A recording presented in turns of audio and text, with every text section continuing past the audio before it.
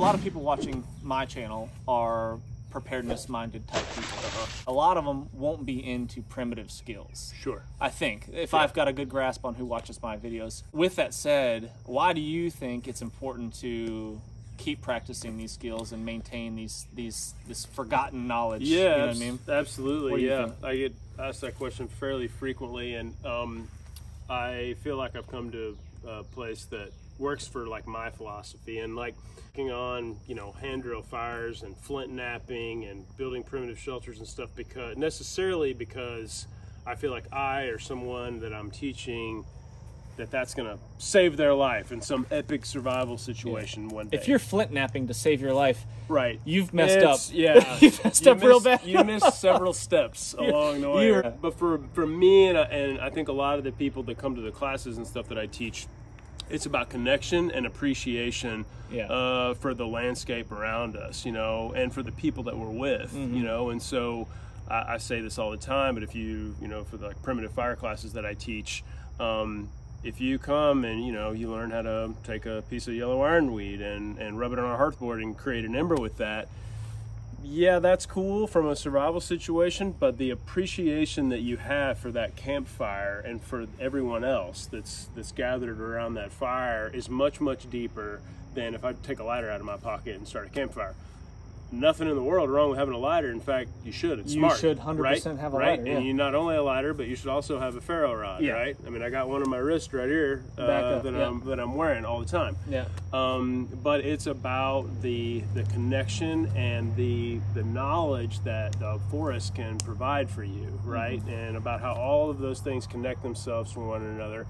And it's great to, you know, be able to sort of to do that, to impress people, if that's kind of what your thing is. But for me, because not many people possess that skill, which is I a thing. mean, more and more people nowadays, just because, I mean, there are people sharing a lot of skills on social media and stuff like that. So I think, honestly, right now, there's probably more people on the earth that know how to do a hand drill than maybe ever in existence, because our population's so much bigger than it was when native people were doing these techniques, which is kind of crazy to think about, right?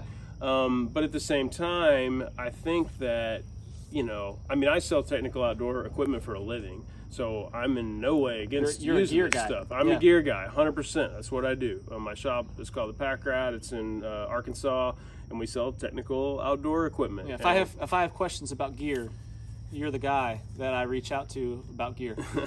But it, you know, it's the kind of thing that that stuff's great, but gear is one thing, and like knowledge and understanding of the resources that the landscape can provide is something completely different. Those things are not mutually exclusive. You don't have to choose. I think that's one of the things that it's a conversation I frequently have with people, that it's like, you don't have to be one or the other. You know, it's great to be prepared. It's great to have modern tools that are lightweight and reliable and durable and all this type of stuff. But if you only do that, it's like you're putting all your eggs in that basket, right? Yeah. And so there's not only this like mental component of the understanding of what resources that you can utilize, you know, from the forest and landscape and that type of stuff, but there's also this like greater appreciation for that. I want to continue to behave and conduct myself in such a way that the forest continues to be there and be healthy. Yeah. So that I have these cool places that I can go, and so that these resources continue to be there for me, my kids, my grandkids, and so on.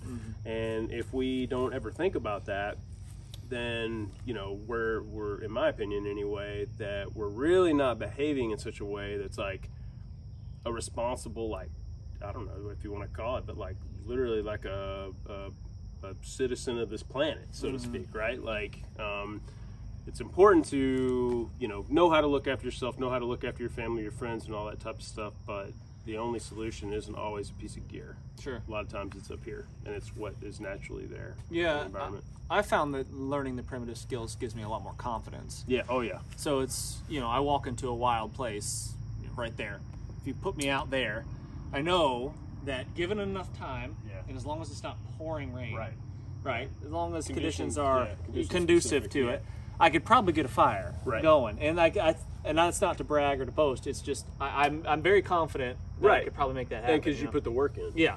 Yeah. To learn how to do it. So I carry myself probably a little bit differently than I would if I didn't have that. You know what I mean? And I'm not worried about it. Like packing for trips and stuff. Yeah. Honestly, one of the biggest things that I got out of what we did was I don't stress about packing for trips.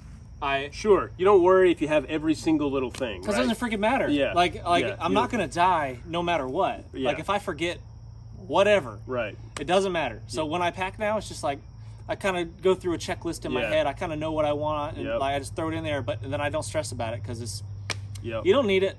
Yeah, no one's gonna die. Yeah, it's gonna be okay. yeah, everyone's gonna be okay. 100%. And the other thing that I would add to that is like, you know, when you're first starting out, there are certain things that you need to be comfortable and to be able to look after yourself. But as your experience grows and gets better, like it's not a bad idea to kind of revert and leave something out every once in a while, right?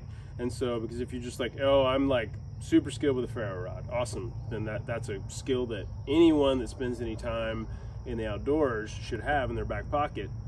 But after a while, like, leave that ferro rod behind and try to figure it out without it, right? And that type of thing. Whether that's like a old school flint and steel or friction fire or, you know, whatever.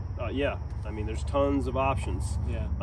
And so, yeah, just experimenting with things and keeping yourself, you know, adaptable, versatile, that type of stuff, I think is really important.